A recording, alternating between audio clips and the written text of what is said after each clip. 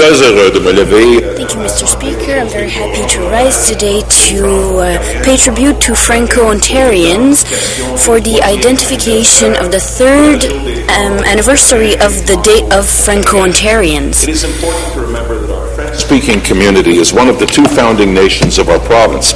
In fact, we have created a day to celebrate our Franco-Ontarian communities, a flag, and a law to preserve services in the French language. Here in Ontario, we have taken special measures to ensure that Franco-Ontarians are recognized as a founding nation. The Franco-Ontarian flag was adopted by the French-Canadian Association of Ontario in 1977 and is symbolic of our dual heritage.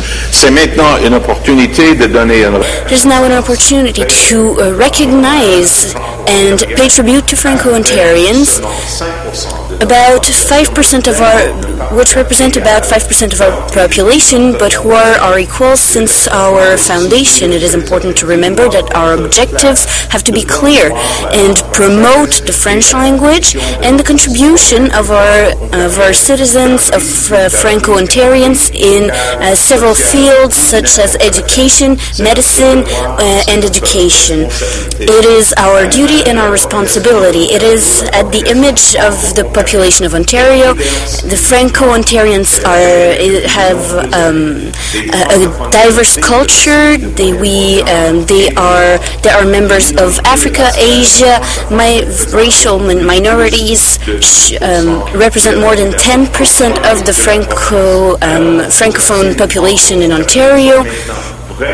And our roots are global. We have in Ontario the pride and confidence that we are a great player in the world.